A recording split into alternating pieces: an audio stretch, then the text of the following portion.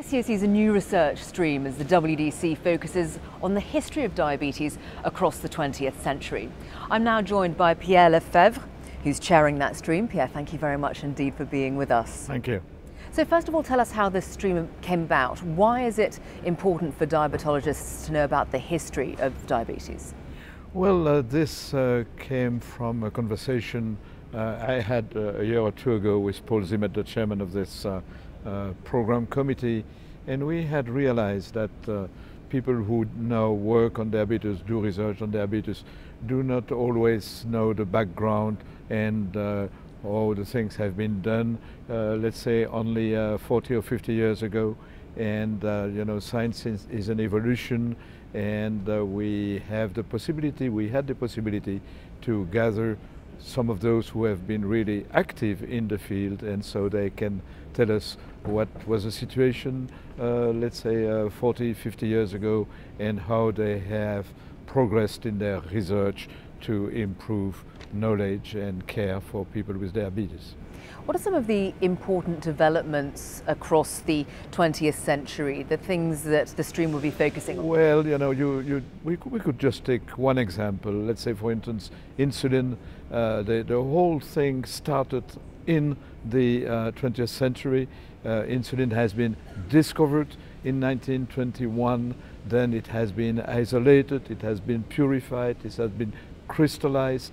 Then the place of origin of the insulin has been described to be in the islets of Langerhans.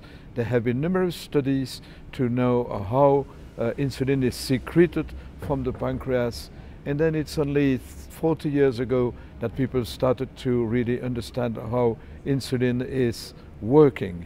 So for all those who have to take care of people with diabetes and prescribing insulin shots 3, 4, 5 times a day, it's good that they know exactly what has been the history of this life-saving drug or substance that is insulin.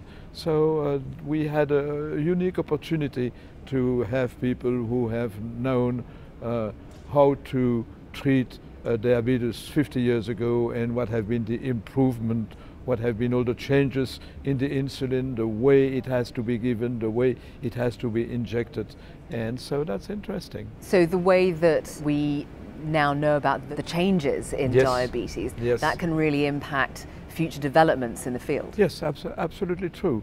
You know, there is an old say of the chairman Mao Zedong, you know, the guy in China who once said, you know, to go over the large river, you have to be a good swimmer. So now, but he said something which is more profound, which is that you have to know the past to understand the present and prepare for the future.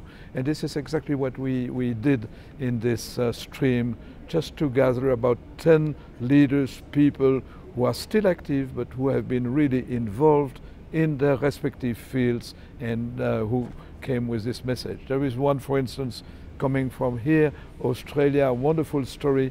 Dr. Odia will present a story of the Aborigines in this country who were found to have diabetes, type 2 diabetes, and that they were not prescribed any drug. They just got a one-way ticket to go back to their original bush and to live the life of their ancestors, you know, fishing, hunting, working the earth.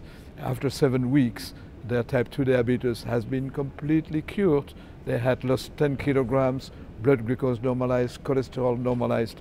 So there is a very big message there, that we have probably lost a very healthy lifestyle in our times. Wonderful to speak to you on this, Pierre. Thank you very much for your time.